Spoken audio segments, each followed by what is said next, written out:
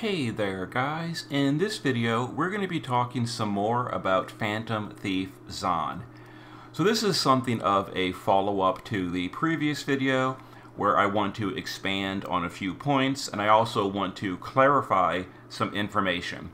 Because over the past day I have read, discussions on Reddit, Discord, all that kind of fun stuff, and I've definitely been misquoted a few times on some of the comments I've been reading. So I want to clarify right up front at the start of the video. I did not say Phantom Thief Zon was like a weak or a bad unit. I'm seeing quite a few comments on social media, that kind of stuff, where like Sinzar said Zon is terrible. That is not the case. I did not say Zon is a terrible unit. I think Zon is very strong for what he does. He is probably one of the best breakers in the game at the current time. If there was a Dark Visions coming out tomorrow, Zon would very likely be on the rank 1 party. So, yes, I do recognize and definitely think Zon is a strong unit and good at some things. In the previous video, I kind of focused mostly on the things I don't like about Zon, because at the end of the day, he is a disappointment to me personally, and I'll talk more about that in this video in a few minutes. But I just want to make it very, very clear for the people that are like going and saying Sinzar said Zon is useless or Zon is terrible. That I did not say that. That is not the case. Zon is disappointing. Zon is very overpriced. Absolutely. Absolutely. But is Zon like a terrible unit that will never see use? Not at all. Never said that. So, yeah, Zon. And I even said in the video, I'd love to have Zon. I'm going to use all my tickets on pulling him. I just don't feel that he's worth 82,000 lapis. I still feel that way, and I didn't spend any lapis on him. If you saw my Vision World video, where at the end of the video I went and used some tickets on Zon, like I said I would, and I got him. It was nice. You can watch that in the light party clear. At the end of the video, I used some tickets. I get myself a Zon in a few tickets. As I said in the first video, I want Zon. He's good at what he does. Also, one more correction about Zon. So during the first video, I made that like 20 minutes after the data mine came out.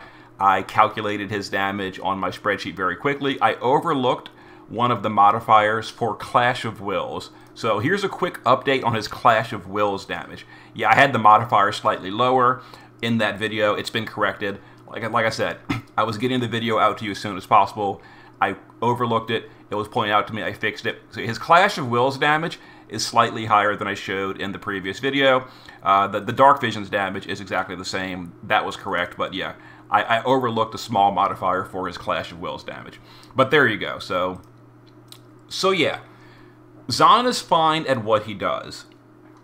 Hopefully I've made that clear. So hopefully I don't see any more comments on Reddit where people are saying Sinzar said Zon is useless. That is not the case. Now we're going to talk more about why I'm disappointed in Zon. So, this might be a little bit of a broken record at this point, but I'm going to go into further detail on why I think the new Zon not having parts of his old 7-star matters to me. And again, at the end of the day, this is my personal opinion. This is not like an encyclopedic fact or anything. If you disagree with me, by all means, make your own decision. If you love Zon, go 82k for him, or 76k, whatever the most efficient path is, and get him. Or use one ticket, use a video summon, get him, and use him. I used tickets, I got him. I'm sure I'm going to use him in the future. So there you go. But what would I have liked to see in Zon, and what would have made me be willing to go directly into an 82,000 pity? Let's talk about what I was hoping Zon would have and why it matters to me. Because something else I've seen on Reddit is people just like being really dismissive of things like hide. Quite a few comments are like, oh, hide is so niche, that never matters. Sinzar is just a dummy for saying hide is unfortunate that Zahn doesn't have it. I'm going to prove you wrong in this video, but let's go ahead and go over all the points. So, some other things, FYI, I forgot to mention about the original Zahn that we don't have on the new Zahn. Is the old Zahn, you know, again, we're kind of like nitpicking, but these are things that matter. The old Zahn also had Perfect Dispel in his kit. Right here. Remove all buffs from enemy on his Black Mirror. Zahn had Perfect Dispel. The new one does not. Something else the old Zahn had, and this has definitely mattered in quite a few combats, is the Mystical Mirror. Where is it? I'm gonna find it. Give me a second. These mirrors are very long on the wiki. Mystical Mirror. Nullify next spell cast. Basically the Nethicite effect. Another very useful tool that we use very often in content. You know, how many times do I have to say in content? If you don't have Nethicite, you can use Ash's STMR. You've heard that in videos many times, so I don't want to see anyone on Reddit being like, Nethicite never matters, because you're wrong. It matters often. Often, we're using that to stop some kind of, usually an AoE dispel, but it could stop a lot of stuff. Anyway, the old Zahn had that, the new one does not. So wouldn't that have been nice to have that on his multicast? Like the old Zahn, you wouldn't have to waste an entire turn on a unit using Ash's STMR or the Nethicite materia. Anyway, those are just more things I overlooked. And something else I overlooked for the old Zahn that the new one does not have is the ability to copy from enemies, being able to use Black Mirror and Reciprocal Mirror to copy enemy status effects to Zahn. The new one cannot do that either. And these are all things that I was really looking to use as a toolkit for the new Zahn, because as I've said, these are just like tools in the kit that can definitely come into effect sometimes. So you might be asking yourself, well, what does it matter copying effects from enemies to you? Let me show you, and this is really old at this point. Let's go back in the past to the Clash of Wills with Kairos. We're going back to the first season of Clash of Wills in, I think, 2022 or something. It's pretty old at this point. But do you remember Kairos? And who remembers? I still remember this, because this kind of stuff is always in my mind when I'm looking for like outside the box strategies. Who remembers the buff that Kairos used on himself back in the day? Let's scroll to Kairos' kit. Now imagine if we had Zahn at this time period. Kairos used, where is it? It's in here somewhere, Demonic Strength, a 625% attack buff to himself. Now, if our new Zahn had the toolkit of the old Zahn that could steal enemy buffs, the new Zahn would be able to, for example, steal this 625% attack buff and then share it to the party. That's 225% more than you. That's basically an overdrive for the entire party. Well, for physical units. Now imagine if we get a boss in the future that has this. Same thing for the old Zahn being able to steal killers off of an enemy. Most of the time, killers on an enemy are small. But I went through the game data and looked it up. Some of the enemies, like for example, this is old content. This is an old either EX boss or a crown boss. I don't remember. But this guy does a 300% human killer buff on himself. Zahn could have stolen that and shared that to the party. That's more than any buff in the game. Also, if you remember the Wicked Queen Biaka, she had. This is getting questionable at this point, but she had her human killer buff was bugged for a time period.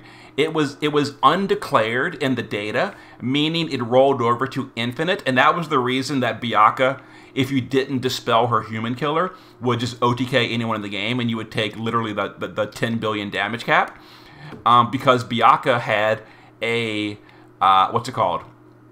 an unlimited human killer buff. And if we had Zahn at the time, I guess technically speaking, you could have taken the 7-star Zahn and stolen it that way. I don't think anyone really did that, but you could in the future if that ever happens. Now, that was a bug and it was fixed. They eventually declared her human killer to be 100%, and it was no longer infinite. But while it was infinite, Zahn could have stolen that infinite human killer, shared it to the party, and you would have OTK'd Bianca, the evil queen trial. So that's the kind of stuff that's the kind of fun, awesome stuff that I live for playing this game. I love those kind of cool strategies. Like, being able to snatch this 625% attack buff off of a Clash of Wills boss and giving it to our party. How awesome would that be? That is something you don't do in everyday combat. It's very fun for the game. And now the last thing that, again, I'm seeing people on Reddit being very dismissive of hide and saying hide never matters, it's so niche, who cares about hide? I was going to go and look up some of my old videos where I used hide in strategies. Most of the time you use hide to avoid an AoE dispel, and Zahn will preserve buffs that way, either temporary buffs or for action economy, you don't really have time to rebuff everything. So Zahn will hide and keep that whole stack to be shared on the burst turn, stuff like that. But then I remembered one of the best examples ever of hide being useful.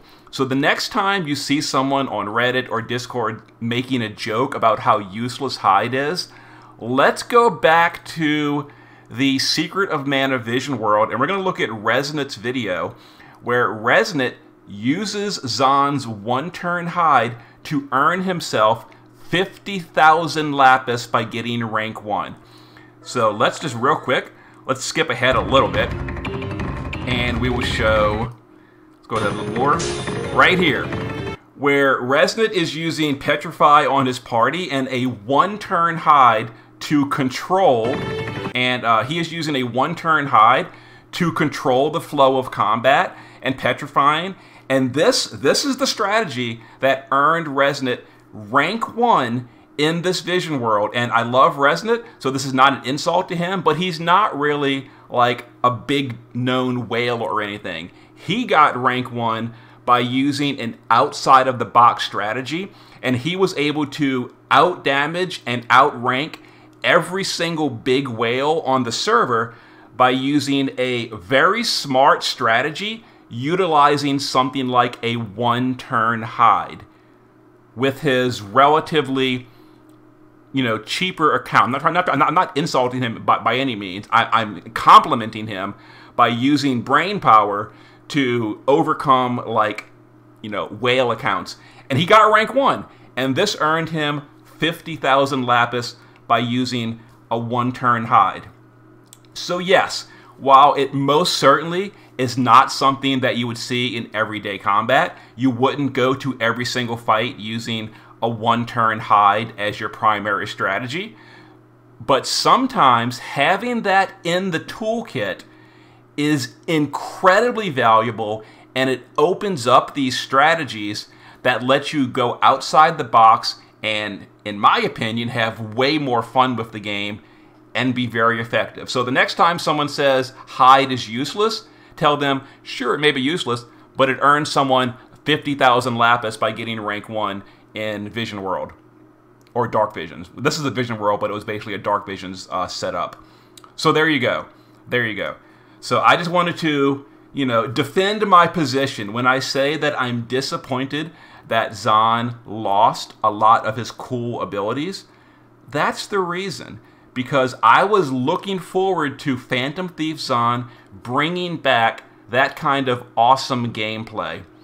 I'm a little bit bored of the whole game revolving around do a modifier buff, use a limit burst, and that's Dark Visions, And even Clash of Wills, for the most part, is kind of devolving into that, where we just do some setup, we fill the morale gauge, we do a burst, and we OTK the boss from 100%. It's not fun to me. It's not fun to me. I want to go back to this kind of stuff. Really cool outside the box strategies. I want to be able to steal these really cool abilities off of bosses. I want to be able to do things like Mystical Mirror, to where we can net the sight and stop the bosses. I don't want to look it up again. You know, I want to be able to do one-turn hides. And when I heard Zahn announced, I was looking forward to doing all of that again. And then we see his kit, and he is basically just a really efficient breaker, which is powerful. It's powerful, don't get me wrong. And Zahn's good. I got him. I'm happy I have him. But he could have been so much more. And if he was, I would have happily given him 82,000 lapis. Okay, I wouldn't have been happy about it, but I would have done it. I would have been unhappy that I spent so much, but I would have spent 82,000 if we had the tools of his 7-star. Okay. Once again, though, Zahn is still useful. I did not call him a bad unit. I called him a disappointing unit. See you in a bit.